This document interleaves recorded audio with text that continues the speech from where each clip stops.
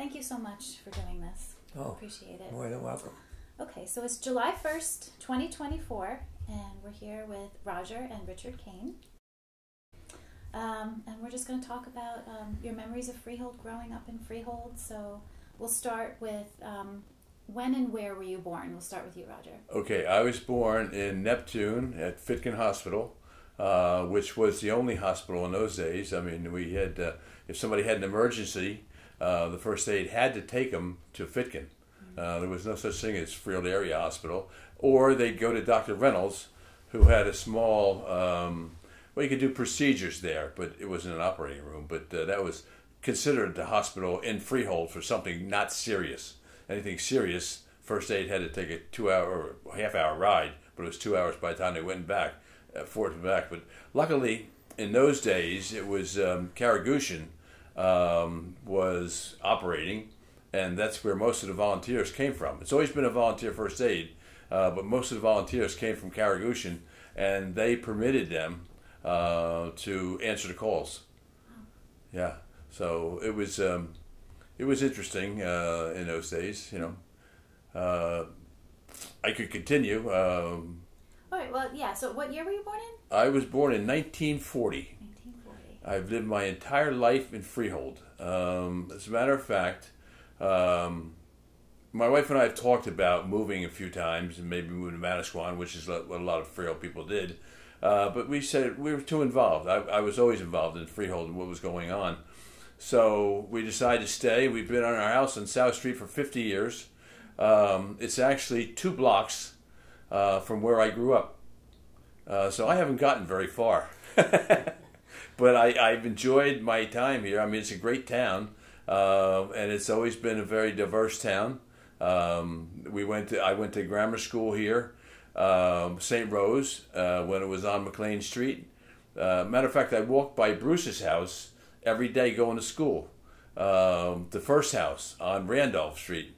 And that was interesting, kind of scary. The house was kind of creepy. I don't know, what anybody said about it, but it was kind of old and decrepit. And I won't rag on Bruce's house, but certainly now he's okay. He can have any house he wants. Yeah, his house is okay now.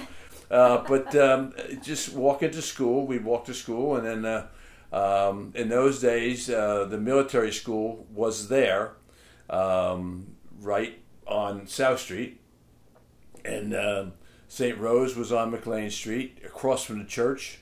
And then when I graduated from St. Rose, I went to high school, Freehold High School, and we had there was racial tension in the '60s, but we grew up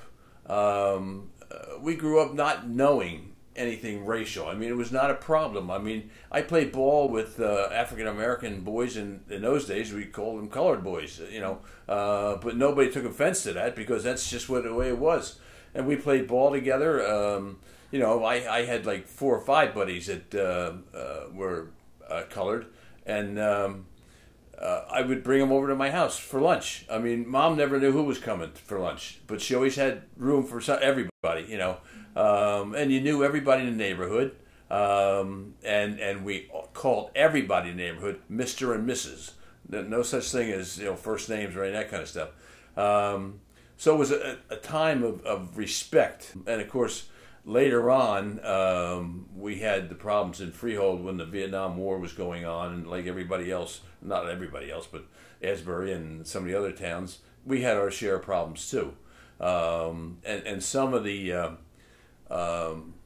racism came out at that point. There were some incidents and things, but all in all, it's been a great town, very diverse, and I mean, we played on Lincoln Street. Lincoln Field was right down the street, and we played with all the kids from the hood. It was a neighborhood at that point, but from the hood, and all races, all religions, and we go down there, and that's when you could get into it. It was not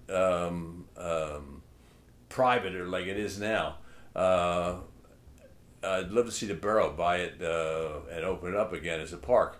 But anyway, we'd go down there and we'd just have a great time, and we'd come home at dinner time, you know.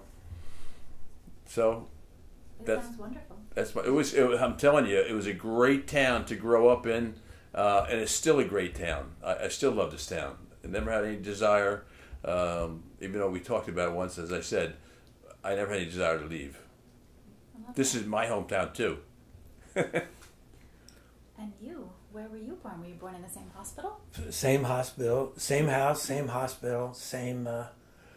Been there for a very, very long time. I always thought, not until I got older, but I always thought growing up in Freehold was like Opie from the show, or Tom Sawyer, or a little bit of Huck Finn. Just a smattering of everything. Huck Finn would be the just don't tell my mother and father, and Tom Sawyer.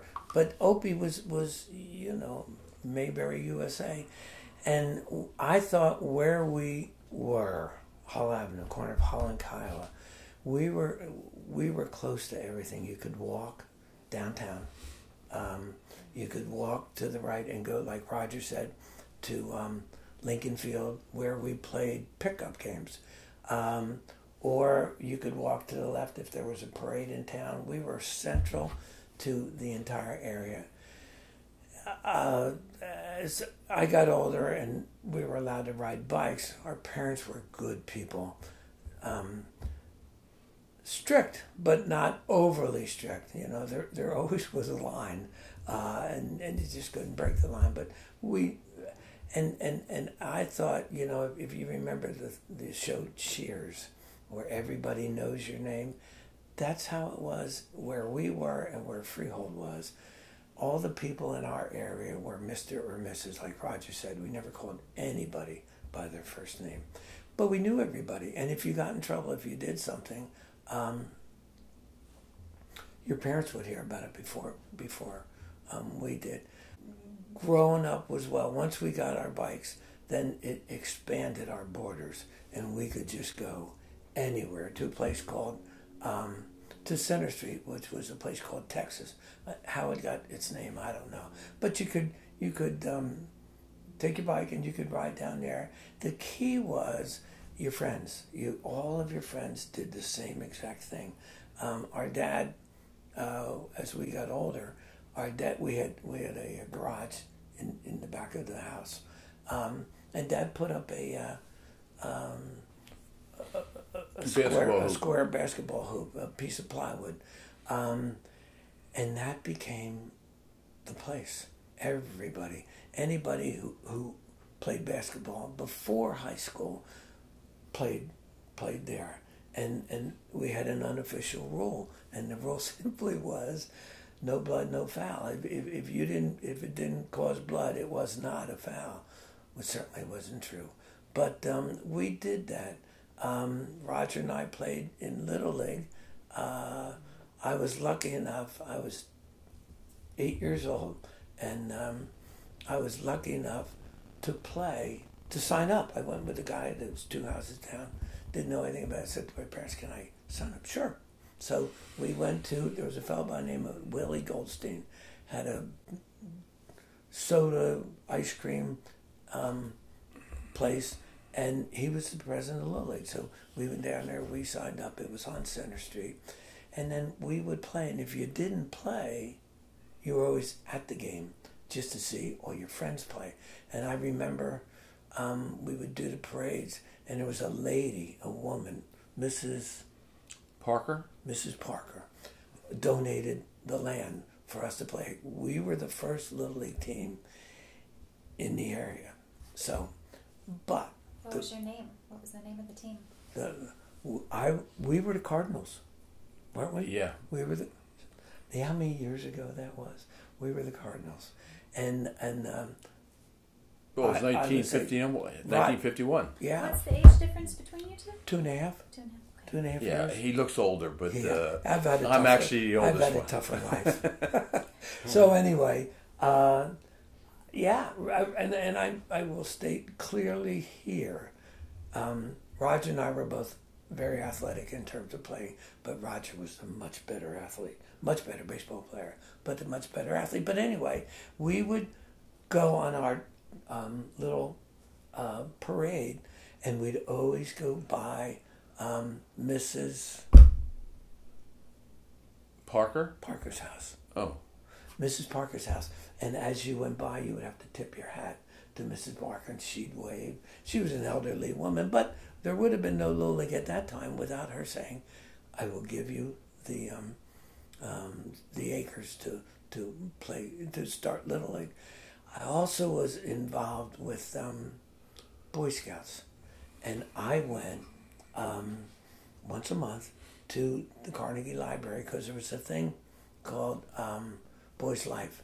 It was a magazine, and I would go there on that particular day, ride my bike, go into the library, read cover to cover Boy's Life, and I looked forward to it. So the great thing about Freehold, and I went to Freehold High School like Roger, played sports like Roger, but the important thing was it was just a place where you could do stuff. You had to do it on your own, but you could do stuff. I'll give you one classic example, then stop talking. We went down Center Street to the Soar Farm, and in the Soar Farm, there were all these like tadpoles and all that kind of stuff, and somebody came up with the giant idea of getting one of those silver buckets, the old buckets, put some water in it, and then put a bunch of tadpoles in it, and put it. Somebody said, "Well, Rich and Roger, why don't you put it in your backyard?" I said, "Okay, yeah, I'm sure our parents won't mind." So we did that. We put it in our backyard, and the next day, the next door neighbor came and said to my dad, John, said, "John, where are all of these little baby frogs coming from?" Where did the frogs come from? Because overnight, they matured into frogs. And they're all over his, and he was meticulous about his flowers and all that stuff. And they were all in his flowers and all. And he said to my father, "John, you know where these things came from?" John said, "I have no idea." And he did. "I have no idea." So it was that kind of it was that kind of growing up where you had to make your own fun, but when you made it, it was with a bunch and you never got in trouble. The only thing we ever had was just be home by, when it starts to get dark, be home for dinner. That was the only rule. But can I just interrupt? Sure. But we also had a movie theater downtown. Actually, two movie theaters downtown. The Strand Theater, which burned down in the late '60s, I think, and they used to have movies every Saturday. And you'd go there, and they had the news. It came on with the news. First it was the news, and then they'd have like races. You get a ticket when you went in. They'd have like races and things, crazy races, and a number would win, and you'd win a prize or stuff like that. So the Strand was always a big attraction, and the Liberty Theater was right where a bowling alley. There was a bowling alley right there, and that was another place we used to go to. They had the greatest pinball machines. And we used to spend our nickel on pinball. But then some of our ingenious friends, they probably went on to be engineers, found a way to fix the pinball machine so you could use a wire to kind of jiggle it, and you wouldn't have to pay. So they went in. They probably went on to be engineer, or maybe they're in prison. I don't know by now. But it was a lot of fun. There was a lot of things to do. We had a little grocery store down the street from the ball field, from Lincoln Field, and we'd play there in the afternoon, or go in the morning, and then go down and get a soda, or go to Firehouse. Firehouse had a machine with bottles of Coke, nickel machine, and that was another big hangout, And our uncle was a fireman, so we would go there.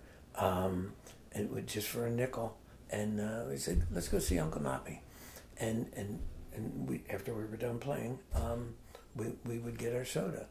There was also a place, a diner, Well, there were two places, but there was a diner, which is the diner that Bruce frequents quite often now. It was called Tony's Diner, but and this was way back, but and I certainly hope Tony doesn't hear this, but well, Tony certainly has passed his son, but we used to call that, and we always went there a lot, right up through and including high school. Can I guess? The Greasy Spoon? Exactly. That's exactly what it's called. That's a marvelous guess. It was called the Greasy Spoon, but later on we shortened it to the Spoon. Okay. You know, not for no reason. You know, we just cut out the greasy part. No reason, but it was called the Spoon. Where do you want to go? Let's go to the Spoon. You know, that type of thing. But it's really called Tony's Diner. Now, I had heard Tony had something wrong with his leg. Is that right? I don't remember that. Did Do he you have? remember I that? remember. Wasn't it Ron's wife that told us that he had difficulty with his remember, leg? but He would slide yeah. stuff down the bars, or down. Oh, the... that part's true. I'm sure. It was what you see is what you get, but we would go there as kids. But the adults back then, when we were kids, they would have the tables, but they would also have a bunch of Stools are still there. Yeah. and it would be crowded in the morning. They would all go down to have breakfast, but also to gossip. Just so, what's going on lately, or where did you read the paper? You know, that type of thing. And that was the to go to place. The place was the American Hotel, but Tony's the Spoon was just where everybody knows your name, where you know. But I'm not sure. I don't know about Tony. I knew Tony very well because he loved the horses. And we used to go to track every once in a while. Well, he'd go to track often, more than I did. But when I was in high school, I used to come hustle home and go to the track. The track was open every day. In those days, we used to get like 10,000 people on a Saturday at the raceway, to the point where we had to put in permit parking over there because there was no room for people to park. But anyway, I used to go over there after school and walk the huts. The horses, after they got done racing, have to walk for a while to cool down. And I used to get like a nickel to 50 cents once in a while. You know, somebody that was really well off, I guess, would give me 50 cents. But it was just another. And so I spent a lot of time at the racetrack. But Tony liked the other end of it, where the windows were. So, and I saw him there often. So I don't know about a bad leg. I mean, that's possible. And maybe I was thinking of a cook or something. I don't know. But it was very popular. But the part about sliding the food down, I'm sure that's very true. Yeah. Might not have had anything to do with the leg, but Tony was when we came around was older, you know. But he was just a fun guy to be around, and he would mess around with you, like, you know, he would, how are you doing and what's going on. So we would go there a lot. So when it was my turn, Roger was older. When it was my turn to play sports at the high school, we would walk. It's about a mile, I guess, from Hull Avenue to the school. And we walked every day. But when we would come back, if it was during the day, we would go to the Spoon. If it was at night when we played basketball, like Friday night or something, I'd be walking with these two other guys, and we'd go there and we'd pull one of those. How much you got? How much you got? And we would figure enough so that we had enough. We always went to Federici's Pizza, and it was after a Friday night game, and we'd get enough for one thing of pizza, you know, a whole pie, and water, and it was almost like religious that we would just, but that was what we did, and then all of a sudden we were getting old. This is just a one story. We were getting older, and we wanted to get a job. So first job I ever had was working at Blueberry Acres, which is picking the blueberries, with a fellow by the name of Bob Narcus, whose dad owned Food Town, and Stan Bega, whose stepfather was the police chief, and my mother would take us, or some of the other mothers would take us. And my mother picked us up one day because it was in Collingswood, right by the Circle. And she said, how'd it go today, boys? How'd you do? I said, Mom, we got fired. What do you mean you got fired? Well, what happened was we would be picking all these blueberries, and we didn't know how to pick well. You weren't allowed to pick the green ones, only the blue ones. And Stan Bega, Bob Norcus stood up one time, back was hurting, and he said, I hate blueberries. Well, the next row over was the guy in charge. You hate blueberries? You hate blueberries? You don't have to come back anymore. You're fired. Well, if he got fired, and he was our ride, we got fired. So I said, Mom, we got fired. It's your first day. What do you mean you got fired? It's a long story, Mom. So anyway, I wanted to give you that story. First day, huh? Yeah. Wow. Hey, but it was, but being honest, it was, we loved Freehold Borough, we just did stuff. Roger hung out with his guys, but there was a time when Roger hung out with what I thought were cool guys. So I said, can I go with you guys? And they were 2.5 years old. He said, no, find your own friends. Go to my mother, my ace in the hole. I said, Mom, Roger says I can't go with him. So my mother would say, Roger, if you want to go with the guys today, you got to take Richard. So that's how I had Roger. Hated that part. Well, tell about the owl story. It wasn't quite that bad, but yeah, we used to do. We were kind of adventurous and stuff, and the Huck Finn part. Saint Rose had a steeple. It still has a steeple, but at those days it was bigger, higher, and we used to go up there and collect pigeons. So this one time we went up there, and you always had to be careful where Monsignor Cooker was, because he took great offense to anybody going up. Very old, very ornery. Well, he had a bulldog, and as he got older, he looked just like the bulldog. He did. I don't think that's sacrilegious, is it? No. But anyway, he doesn't know we thought this that. one day, we're up in the steeple, and we're trying to get pigeons, and we see an owl. There's a baby owl up there. So we brought the owl down, and this thing is making all kinds of noise. I mean, wild screeching and stuff like that. And Father Cooker was in the church, and he saw us. And I thought we were going to get excommunicated that day. Yeah, wasn't a good scene. But that one got our parents involved. Mom and Dad had to come down to talk to him at the rectory. So it wasn't a good, turned out not to be a good adventure. We went to St. Rose. Roger did, I did, and our sister Carol did. The worst words you can hear is, tell your parents, I want to see him 6 o'clock tonight. That was the worst thing, because you knew. And then you had to go home and tell them.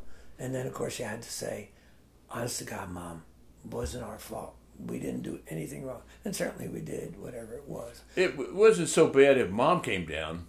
Yeah. But if Dad had to come. When the big guy came. Your parents were Irish? Yes. Okay. And were they first generation here, or they were... No, they weren't. They were actually third. It was John Kane. Our dad's name was John, but it was John Kane the senior. He was the first. I did some genealogy. He was the first. Then Thomas Kane. He was the first, and he came over to escape the famine. The famine was 1841. Yeah, he was. So he came over. He married his cousin. But back in those, so now you think, whoa, you can't do that. But one farm, our people were potato farmers. One farm was here, one farm was here. So rarely did they see one another. So someone marrying their cousin was not a big, oh, wow, wasn't that at all. So they got married, they had a child, they brought over and settled here in America. Over in Freehold Township, and then that was John was the first one, Thomas was the second, John Senior our grandfather was the third, and then John Jr., and then us. John Sr. was, he had a farm on Dutch Lane Road, and he was a potato farmer. He was like, I think maybe second generation here. I don't think he was first generation, but he was a potato farmer over there. And our father worked on a potato farm, and he said, "No way, this is not for me. This is too hard work." And so he moved into the borough and brought Pop-Up with him, and he became a house painter. Well, actually, he worked in National Lead before that. He did during the war, and he couldn't get. Yeah, he couldn't. He was deferred from the service because he was making bombs. National Lead was making bombs and stuff, and so they were part of the war effort. But anyway, he then he became a painter, house painter. I guess now you would call it a decorator. But in those days, it was just a plain old house painter. But he had a crew. Then they all moved into Freehold. And then during the war, when my two uncles went off to war, he had everybody in the house. Our father, grandfather, my aunts, two aunts. Yeah. So they all lived in the house on Hull Avenue. And I was gonna going back to what Roger said about the. This is a little trivia. Going back to what Roger said about potato farmers, potato farmers didn't make a lot of money, and you know they grew a bunch of crops until, and this is how it got its name. This is a true story. Until the discovery in Marlborough, in the soil, a thing called marl, M-A-R-L, and that's how you got Marlborough. But marl was a natural ingredient that really made the potatoes grow. They sold all the potatoes, including our grandparents bringing the potatoes to the market yard. But with the advent of marl, the potatoes just took off. That's where all of the trains came in, and they went all over the place. Just with the discovery. Well, yeah, Holland McChesney over by the old railroad station by the rug mill was one of the biggest potato distributors in the area, and the trains used to come in. The farmers would bring their potatoes over to their yards, and they would sort them and ship them off to all over the United States. The potatoes. This was a big potato area.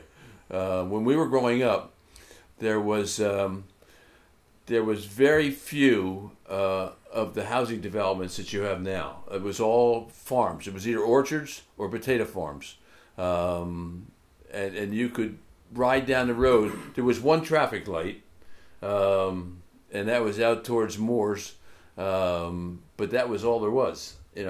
You didn't have the same number of cars, so it was a great time to grow up, a great time to be in the country. This was considered country at that point, and I guess we didn't know what we didn't know, so we weren't missing anything. We had everything we needed right here in town. And the good part was, if you ever see any of the old maps, it will show a section of Freehold, the borough, right here with all of the some of the wealthy houses and all of the businesses, and surrounded by farms all over.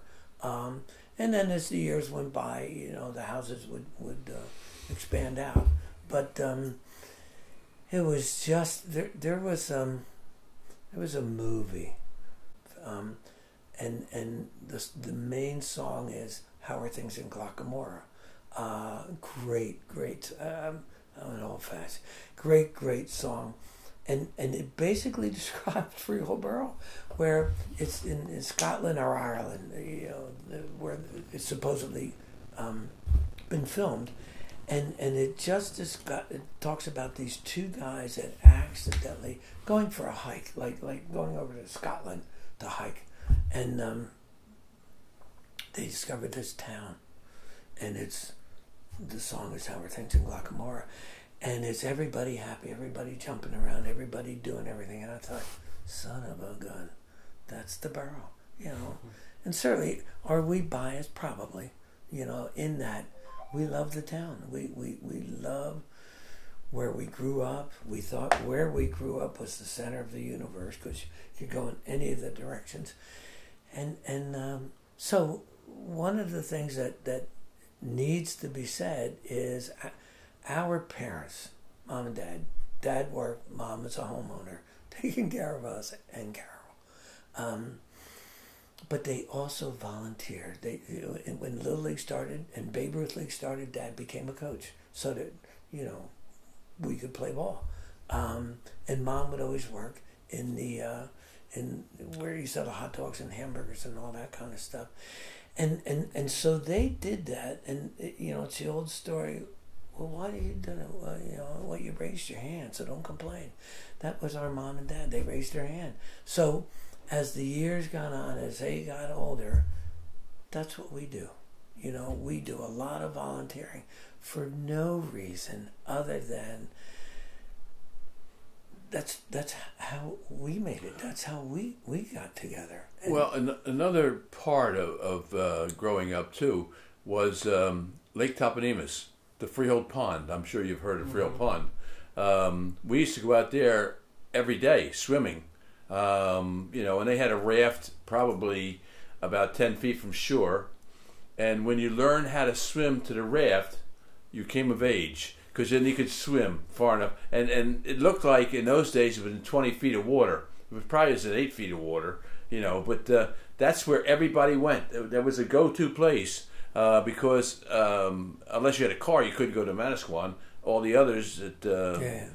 went to Manasquan when they could, but every day we'd ride our bikes out to the pond and swim out there. They had lifeguards. I mean, so it was a great place for recreation. And they had lifeguards, and they had that little white shack that you could buy hot dogs, hamburgers, or whatever. And then in the wintertime, the first aid. See, everybody jumps in. The first aid would sell hot chocolate.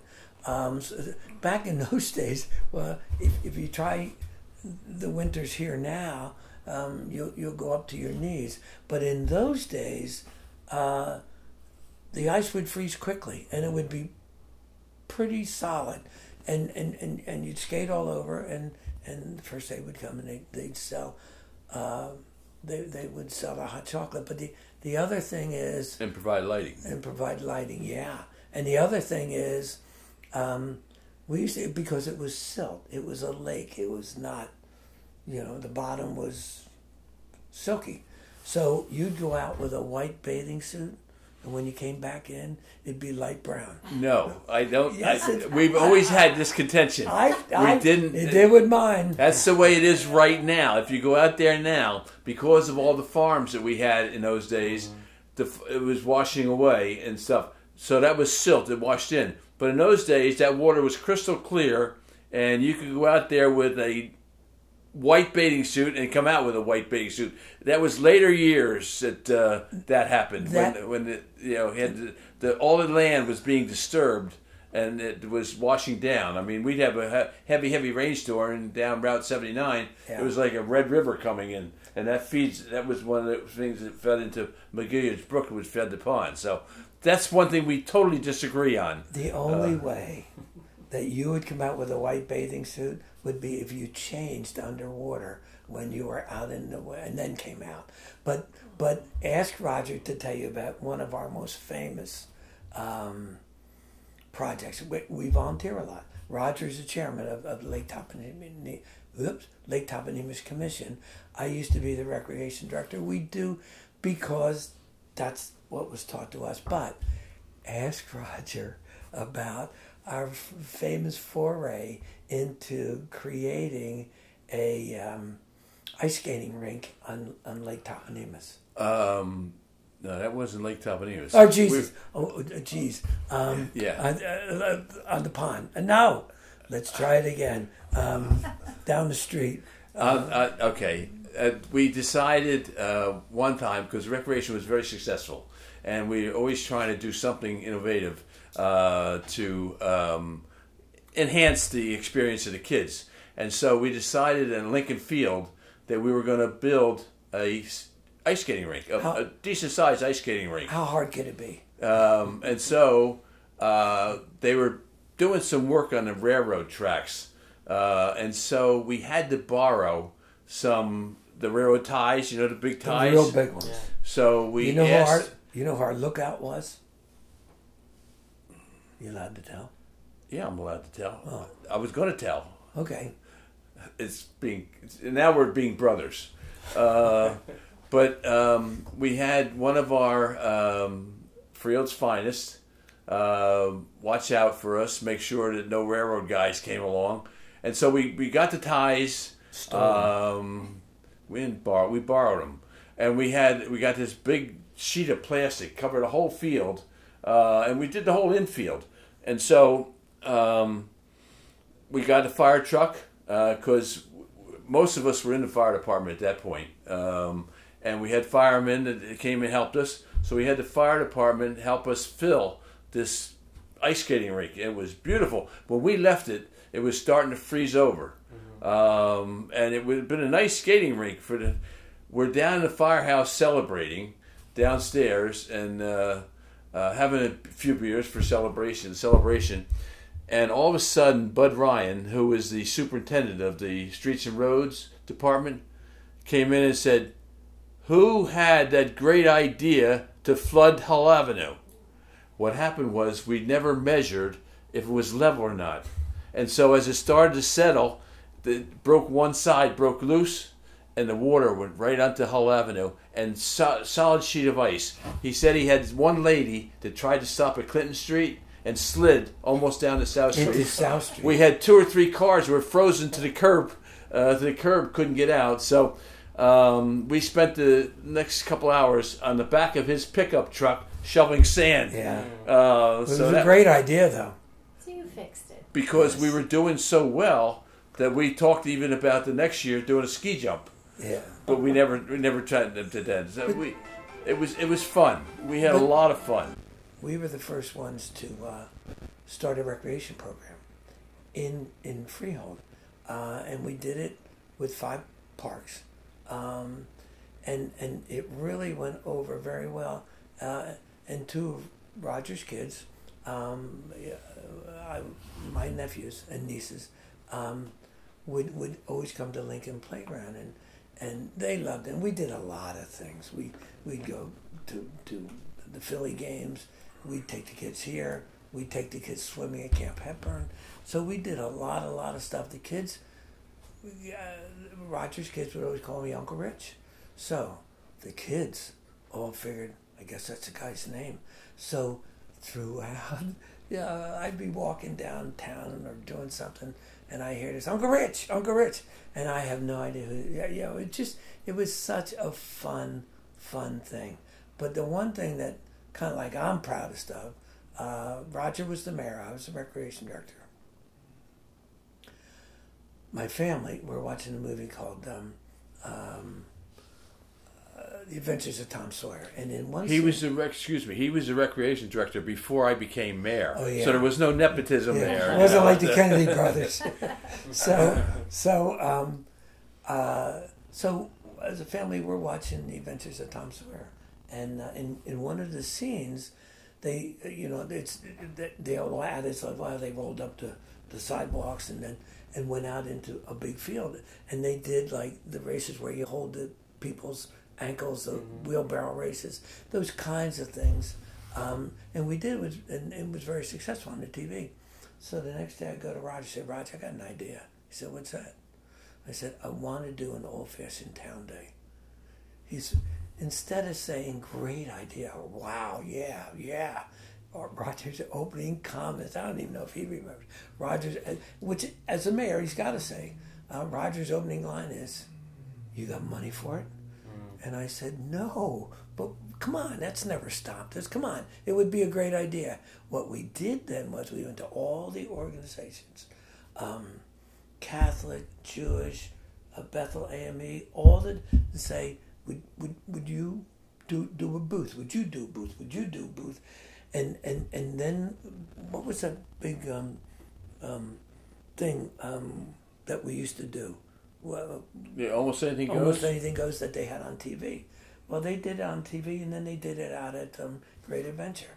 So I said to Roger, we can do that. We'll go to the different, Organizations. And we did. And that was 47, 48 years ago, something like that. Well, it was in the In 1976. late 70s. We yeah. did it to honor America, is what we did. Went really well, and it just kept getting bigger and bigger and bigger. And we're still doing it. August 3rd this year will be, I'd said to Roger, at some point, Roger, that bell's going to ring, in terms of age and all that stuff. And he said, not yet. So Well, as long as we can still do it, that's we're doing. So it was just an idea. It was like a big reunion, a big picnic to get everybody together, and that's the way it's turned out. It's we have people coming back from college, seeing their friends and stuff like that. So it's just a big social day. It's nothing, has no importance other than get together. Mm-hmm. So my point in bringing that all up is, that's what we started this conversation with. Well, what was it like when you were growing up? That was it. And now it expanded to our parents, and now it expanded to us, and now we've got the kids slowly involved. Because, how are things in Glockamora? It's just... People, Richard has always been the romantic. I'm a hopeless romantic. That's absolutely true. I will never deny that. But I am. But it's every once in a while. He doesn't say this, but every once in a while, like when Roger was the mayor, or if I come up with an idea, I said, Roger, I got to talk to you. He said, no, we're not going to do it, and without me even having to say what I think we should do. But we have what I think is the largest Halloween parade in Monmouth County. I really do. But it started with us, and then we got out of it. All we do is we put up the corn stalks, and other people have taken over. And to me, that's the ultimate compliment.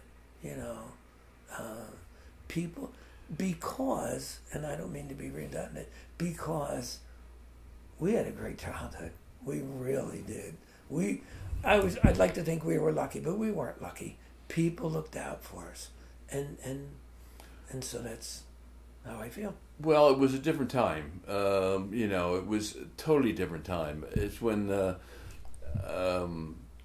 if you did something and it wasn't right, your parents knew it almost as quick as it was done. So everybody looked for everybody. We never locked our doors, and it was just such a different time. It was a great time to grow up and to be in a small town. Now, my wife is from New York, and she says the same thing about New York. It was a great time to grow up in New York in a city. She took the subway, she took buses to school, and never had a worry.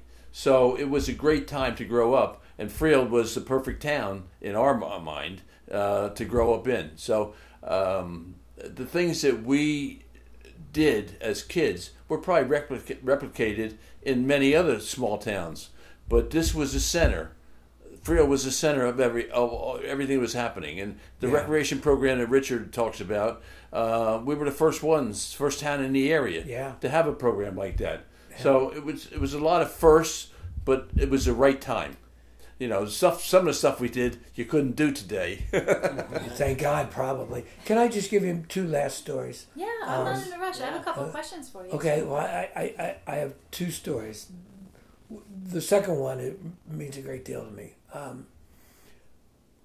Roger and I are putting up corn stalks. He arranges for us to buy the corn stalks, and you put one corn stalk on each pole for downtown Freehold. We're going to convert it to Halloween.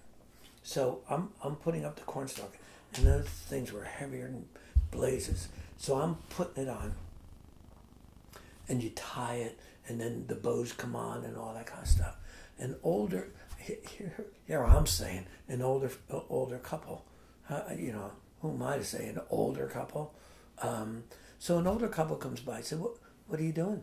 I said, well, we're putting up corn stalks, and that will be followed by bows and all the other stuff. Say, that's great. And so I said, well, where are you from? He said, well, we're from Oregon. And in Oregon, we don't do any of this stuff that you're doing. And that reminded me of small town America. We're just small town America. My favorite. We're back to Glockamora. It is. Well, this one is a Glockamora moment. Dad put up the square for us to play basketball. He put up a rim.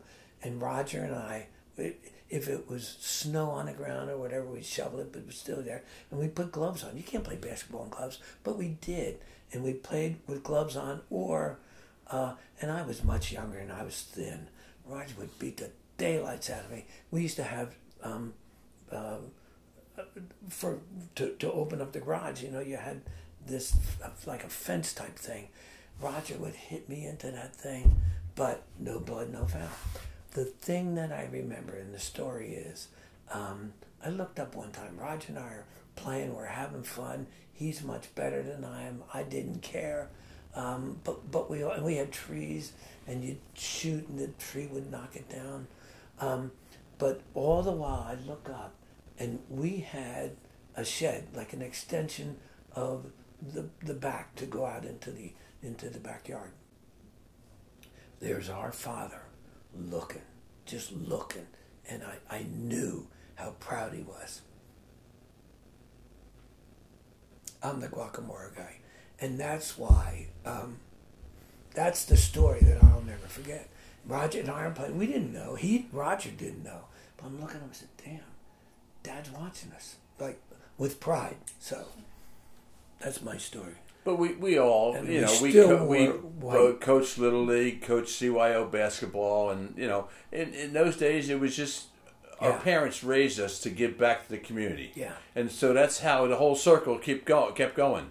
You have many more volunteers in those days, but there were not as many distractions in those days as there are now. So it was a perfect time to grow up. People say to me now, wouldn't you rather grow up now with all the bells and whistles and all the sizzle? I said, no, absolutely not. Yeah. We grew up in the right time, in the right place. Yeah, it's small town America. We were Guacamole. Yeah. You should. That Glockamore is his. That's not mine. Now we gotta You check should. it out. If you can find it, who was the big dancer? The really good male Fred dancer. Astaire? There was Fred Astaire. If it doesn't bring a tear, I'll buy both of you dinner. I'll ask Roger if I can borrow some money, but I'll buy both of you guys dinner. I can tell you right now, it's not going to bring a tear to me. So. But that's all true. I love that.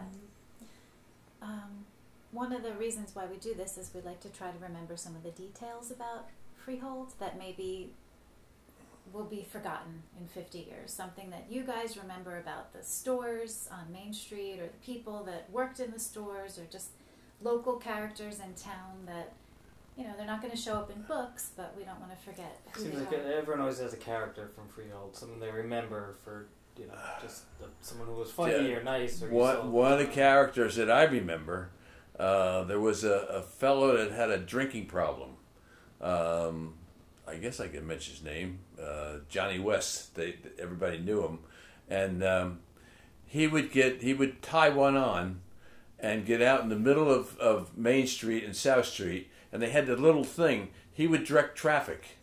And he's zonked and he's directing traffic with the cars. So that was the thing that used to happen often.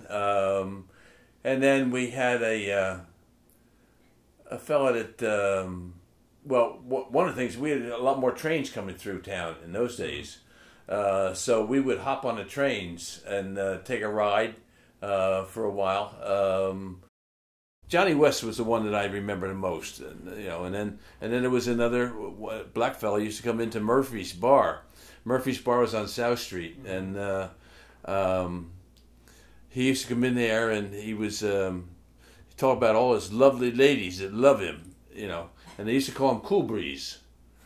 And he said, and my ladies, when I get out and I go out with them, they call me the Sweet Evening Breeze. you know. So that was another thing. He was a character. But then the work, you know, All Weathers Bar was a place, and they had their share of overnight fights and stuff like that, you know. But all the bars had, and the bar in Conway's bar, which is now the Court Jester, hunting was big in the area. And one of the things during hunting season, they would hang deer After that they shot there to drain stuff. So you'd see 5 or 6 deer hanging out there. Wow. You couldn't do that now. I mean, you know, that was one of the things that was. And then I told you about the bowling alley. I loved the bowling alley. It was nothing fancy about it. It just had like 10 lanes, had great pinball machines, and a little luncheonette there. But then we had Newberry's and Woolworths. Newberry's had a downstairs, which had a kitchenette. Had Dolly Madison's ice cream. Our mother worked there for a while as a waitress. And then you had Porky Press place on Main Street, which was Lou Dye and Porky Press. And that was another hangout for the kids to go in. And I had my first egg cream there, which was a city thing. But they brought it down here. I'm not even sure what it was made of anymore. Just like seltzer. And It is seltzer. syrup Yeah. or something, Exactly. yeah. Exactly. No eggs, no cream. No, exactly. Yeah, that's true. You know, you were saying the ones that were there back in the day and that are still there. Part of what I hope, there are certain ones that can't go. Federici's, Spoon, Jersey Freeze has been around for a long, long time. Those that are still there, way after the fact. You know, they're the only 3 that I know that are still intact. And there was something else I was gonna say, but I don't remember what it was. Does Feds look any different than it did? No, it doesn't. It celebrated its 100th anniversary a year ago or 2 years ago. Well, not too long ago. But when you came in there, we used to come in there after high school, after a basketball game or stuff like that, and Dante Federici, would be sitting right by the back, and he'd watch you as you come in. There was a bunch of high school kids coming in, and you knew that if you carried on or did something wrong, Danny was going to throw you out. So He was a big guy. He was right there the whole time. And then his When father, you say the back, you mean because there's the the Main Market Street Yard, entrance, and the then Market there's Yard entrance. Yeah. Okay. Yeah. They haven't. I don't think they've expanded it much. It's just the place to go. Well, Yeah. and that was also in the days when you would buy a pizza to take home. It came in a paper bag, had the cardboard and a paper bag, and that was a big deal. That was also on Sundays you couldn't buy bottled beer or any of that kind of stuff. You get cardboard cartons, and it would last for maybe 15, 20 minutes. Then it started buckling and stuff. So if you didn't drink it in time, you wound up with a crushed carton. But yeah. What is so good about downtown Freehold, again, being biased in a good way, biased in terms of one's love for the town, is you just walk downtown. There's almost always something going on. Thursday night with the music, and now they have something in the gazebo with. If you're up and coming and you play the guitar and you want to kind of be noticed, Jeff Freeman, He's wonderful. He's a guy that there was a guy before him, but Jeff has expanded it greatly. But that's now. That didn't do anything Yeah. for us when we were growing up. Oh, for you, yeah, but it's a continuation. I mean, we gave you a banjo and you retired and you haven't played a note. That's not true. I don't know how to play it. Still time. I used Yeah. to teach American history, and I loved American That's history. the one thing he requested when he retired. A I want to have a banjo, and I want to play the banjo sitting on the porch Yep. and just relaxing. Every Well, once that in a while, was, what, 20 years ago? every once in a while, I will pick it up. Yeah, because it's hard. I don't know if you guys play. I can get this part easy, but it's this part where you push Well, that's it down. the important part. Well, that's the part that I struggle That's with. the hard part. I was- Exactly. I always tell Anybody could do this. I could do this. I tell people I'm not that bright, and every once in a while it's obvious. But that's right. I used to love teaching the Civil War, and I used to love the music of the Civil War. I mean, it's some great. Oh, the banjo's a great sound. Yeah. So I still got time. So that's what I will try. But I wanted to. There's something else I wanted to mention, but it has left me. Maybe soon to come back. Oh. Go ahead. But no, I was going to mention, but that's probably on here. Lily. I was just going to say, I wanted to talk about a very important person. It's not who you think it is. It's not Bruce. Yeah. Yeah. Tell us about Well, Lily. I'll tell you my part, and then certainly Roger can. I loved her. I absolutely loved her. She is the nicest, kindest, most wonderful person I had ever met. I was. Just to clarify for the people who are listening, it's Lily Ham Hendry. Yes, it is. Her maiden name was Ham, Lily Ham, and then it's Hendry with a D. So I'm chairing a committee, one of the committees that we're on, and so I said to Lily, would you be on? I said, you know everybody in town, and this is what we're going to do, and anything that involved the kids, and almost anything that involved the adults, she was in, easy. So I would say, I'll pick you up. She lived right up the street. She said, no, I have a car. I'll come. I said, okay. So then she could no longer drive because of age and some things. So I said, I'll pick you up. She said, okay. So I'd pick her up, and she said, just leave me off at the driveway. I said, no. I said, I'm going to walk you to your door. And she said, you don't have to do that. I said, yes, I do. So, and she got mad at me. So we used to do that, but she would never say, she met the Queen. She would never tell you that. She met Queen Elizabeth, but she would never tell you that she did, because that was like a form of bragging. She for a long time, we do a thing called the McGackin, which is the Mayor's Recognition Reception, and we honored two people. Honored her a long time ago, before me. But I said to her, would you be on the committee? Sure, absolutely I would. And so she would do it, and she would, and we do a thing where, kind of like West Point when you get married, where you form two lines of former people, like that, and then the recipients go right through it. And she would always be embarrassed to go out because she didn't think she was very deserving. She was just the most wonderful person I met, and she loved freedom.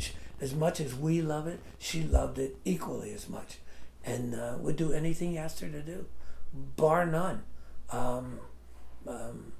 So I never really had much interaction or many interactions with Lily. I knew her brother David Ham better. He was a cop in Freehold, and I knew him. He was athletic and played basketball and stuff like that, so I played basketball against him.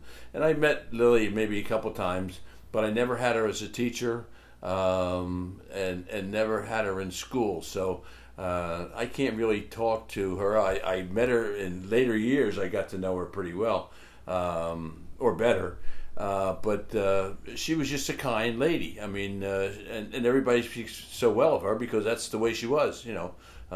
It's not hard to speak well of somebody if that's the way they really are, you know. So, and that's really the connection I had with her, that through different committees towards the end of her time, you know. And she loved Court Street School. When we were kids growing up, in front of the Court Street School were swings. And we'd all go down there and play. And as I got to know her, she just loved the school, and she loved the history of the school.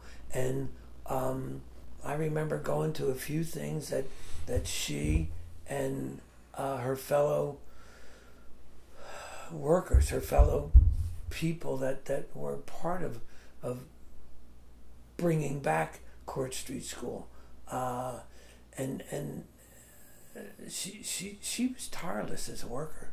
You know, if you think, well, Lily, I know kind of how old, but yeah, I would never say this to her. How old you are? I would never say that to her. But I said, why don't you just take a no, you know? And she'd get upset with you. She would never ask of you, that old story. She would never ask of you what she couldn't do or wouldn't do. She'd jump in there right there with you. And of course she loved Bethel AME Church. But I did love that lady. She was kind, more than anything. So. Good person. Yes, she was. Did we miss anything?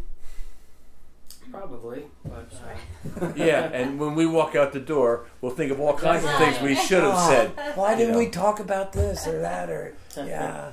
I get one thing real quick. How the back in the '60s, I don't know the year, but there was a couple of big fires on Main Street. So do you have recollections of? Well, I think yeah, the biggest fire was the Strand Theater fire, Theater, yeah. and that was started in a little pizza shop, and I think that was '67.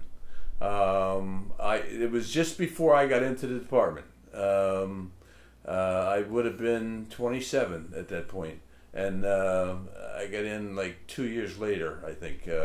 But that was a devastating blow to Freehold. We lost some men's stores, suit stores. Bart's was one of them that went down, and 2 or 3 other important stores stuff. The second fire was the bowling alley. Was the up by Main Street. Was by John's Bargain Store. There was a paint store there, the Burns-Weiss brothers, and both of them were devastating to the town. I mean, they took a lot of. They made a big dent, and they were never really filled again. Those businesses didn't come back. Was the Liberty Theater part of that? Yep. Did that go? Yep, that went too. That was when I was but a boy. But the weird, not weird, but they were happening on 2 different sides of the street. You know, by the Hall of Records was the first one, right? Yeah. And the second one was right after By where the tracks. El Mason is now. Yeah, by the tracks. that area. So that was which place was by El Mason? The second fire, Liberty Theater and Bowling Alley, The bowling. was all in that area. How'd that start? I don't remember the Liberty Theater. One was a. Well, the first one started in a sign at the pizza shop. There used to be a little driveway through there going to the parking in the back, and it started in a sign. But in those days, they had the cock roofs, cock loft, and it ran the entire length of the building. And when they just built this, and it was a void. And so they were fighting the fire here, and it's actually spreading all the way down. And there were firemen on top of the Strand Theater, and the fire was burning underneath them. We had a similar incident when I was in the fire department. When the raceway burned down, that was another big thing, and we were the first truck there. We answered a driver call. They said there was some smoke coming from a ceiling fixture in the grandstand, so we pulled in there and we could see fire. So we went to the right of the grandstand and we're standing on a roof, and we had a couple lines going in, and all of a sudden people told us, they're yelling and screaming, that there was fire underneath us.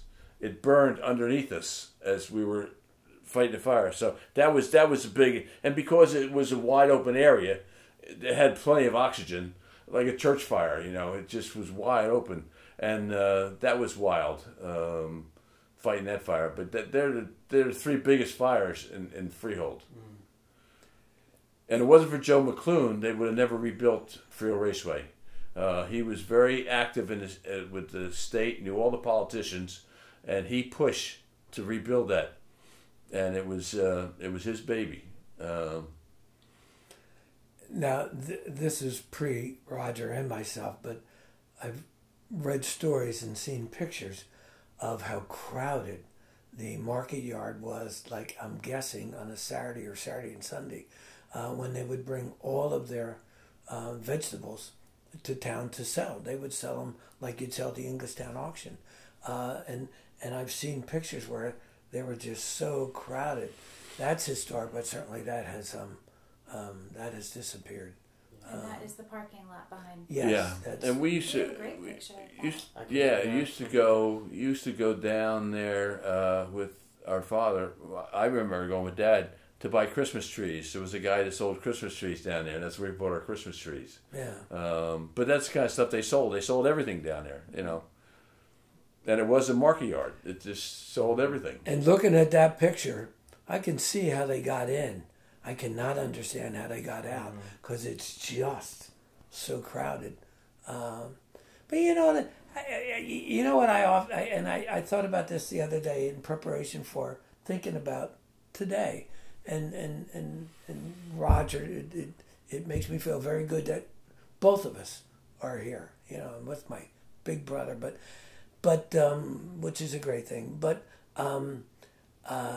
looking back and thinking, like all the things we talked about, you know, Main Street, and Main Street was where everything happened. There were all these other side streets, but it was Main Street. And we could go there by our bikes, walking, because Hull Avenue was, as I said earlier, don't mean to be redundant, it was at our disposal. If you didn't have fun or you thought this town stinks, well, that's your own fault, because there's a lot of stuff that we did. I'll never forget one incident. I went to the Liberty Theater with a couple of my buddies, and I was probably 8 or 9 years old, and I saw The Thing, the original Thing. That was the one where they were in Alaska or somewhere in the Arctic, and they put this blanket on this ice. They found this thing in the ice, and they put a blanket on it, it melted, and the Thing came along. That scared me so bad that when I came out of the theater, I had to go up Main Street and then go to Kiowa Avenue to Hull Avenue. My buddies went down, 2 of them lived on South Street, so they went down South Street. I'm by myself. And I was spooked by what had happened in the movie, and there was a big open space by where the Wells Fargo Bank is right now. That was Clark's lots of trees and things like that. I ran the center of the street all the way home right there because I was terrified of that movie. But that's part of growing up. That's the good part. That's part of growing up. I mean, we knew a lot of people. Why? Because our dad knew a lot of people. That's how you got your first job. Right? That's how I got my first job. That's exactly right. Yeah. When Richie comes home, tell him to come over to my house. It's exactly right. You know, I got lucky.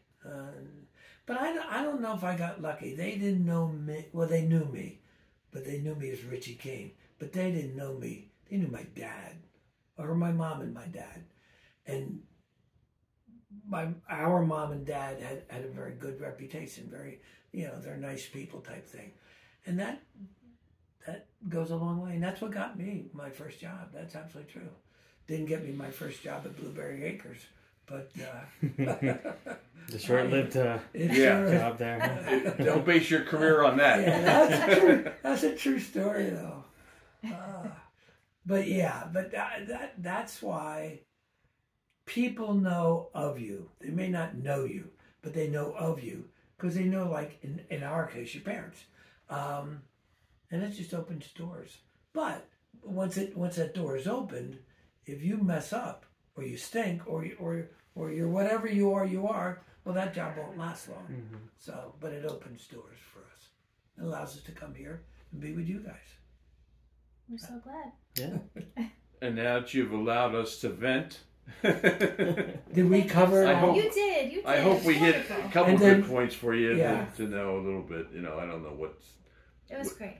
You know, the last thing, the greatest part. I don't know, this would come as bragging. I was going to say the greatest thing that we did. I didn't mean it that way. One of the enduring things that we've done is now that we're getting just a little bit older, we've worked on bringing in new people who just are going to take over, which is a real compliment. You know, Yeah, we pass started the and it torch. didn't die, and now the younger people are taking it over, and that's a good thing. Mm-hmm. It's a great thing. Thank you so Good thing. much. Thank you so much. Thank you. Thank you. I hope we didn't bore you. Not at all. I would go on forever, but I know it's You know, but, It's just, as you can tell, we're very proud of where we came from. It's as simple as And I that. assume we'll not be seeing another skating rink anytime soon. What? not on my watch. Or You more than made up for it, though. We were, over the we years. were so proud of that skating rink. it was really fun. And we're down at Firehouse and having our beers, and we're saying, "Man, this worked out so well. And here- we think next year we should build a ski jump." And hear about that lady just putting She's on still her sliding, brakes, I hear. putting Yeah. on her brakes and just sliding into South Street. He was so angry, and we all knew him. You know, we all. Yeah. He was a fireman. He was in my company, Mhm. number 2, and he was mad. I think Roger used to always say, "Oh man," when I would come in after come from the recreation from the playground, come in and say, "Roger, I got to talk to you. I got an idea." You know, but they were fun. Well, again, I say that you could do things in those days. It was much easier to do it and then ask forgiveness Mhm. You in didn't those need days. permits and I all go- that Yeah, kind of exactly. thing. I have Exactly. one last- Now there's so many regulations and stuff. You couldn't do them. I mean, as I said, it was the right place at the right time, and I'm sure there are kids in other towns that could relate stories about the same. You know, we used to put pennies on the railroad tracks and have them flattened out when the train came by. You know, that was a big deal to try and find it after they came by. I have one last story. I'm the recreation director. I called, I don't remember how it happened, but I called swimming pool people at Camp Hepburn, which is in the township. And I said, "Listen, we don't have a lot of money. We never had a lot of money. We don't have a lot of money, but I'd like to take the kids swimming one day a week. Oh, God excuse bless me. you. Can they do it for free? Can we do it for free?" The guy says, "I'll make you a deal. If you can get transportation, I'll let you come one day a week. That's all I need. And I'll bring the counselors with me." He said, "Sure." So I go to Roger. I said, "Roger, I can get free Camp Hepburn. The kids can go swimming, which is what I want in the summertime." "Got it? You got the money?" "No, I don't have any money." So Roger said, "Go talk to Augie. Augie Daisner owned the American Hotel. Good guy. Good. Roger's a very good friend." We're And- friends with Rich Daisner. "Oh, all right. okay. Rich's dad." Yeah. So I go to Augie. And Augie was a Republican, Rogers a Democrat. They worked very well together. I go to Augie. Said, and Augie was councilman in charge of recreation. I reported to him. I said, This one I did not know about I said, until after. I need your help. He said, "What?" I said, "I called Camp Hepburn. I want to take the kids. These are black kids, white kids, big kids, little kids, all kinds of kids. And wherever one went, everybody was going to go." So he said, "What's your problem?" I said, I got Camp Hepburn to say we can go there for free. All I got to do is bring the counselors, and the counselors will watch the kids." Yeah, he said, "Let me think about it." He comes back like the next day or so. He said, I solved the problem. I said, what? He said, we're going to take the kids to Camp Pepper, which was really a mile or two away. We're going to take the kids to Camp Pepper, and we're going to put them in the...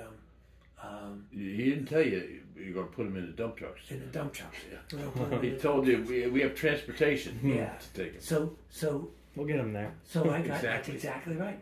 So we put the kids in like 2 different dump trucks. The parents, today, they kill you. The parents went nuts. They were so excited. They're waving to the kids. So we did that, I don't know, for 1 or 2 or 3, as long as I was there. We did it. The kids loved it because they're standing. Nobody sits. They're standing in the dump trucks. We're going to Camp Pepper. The parents drop them off. They're waving to them like they're going to Florida, you know. And I thought one of our greatest moves was taking them in a dump truck to go swimming, and they loved it. So that was my last story. That's great. But we had fun doing it. Anyway, thank you. Thanks for having us. Thanks so much. I hope we gave you a little insight into growing up in town. We're storytellers. Yeah, I love it. It was wonderful. No, you're the storyteller. I'm just trying to recollect What do you hear what me I on the did. banjo? You know. All right. Thank you. Thank you. How are things in Glockamora? Is that little brook still leaping there? Does it still run down to Donnycove through Killybear?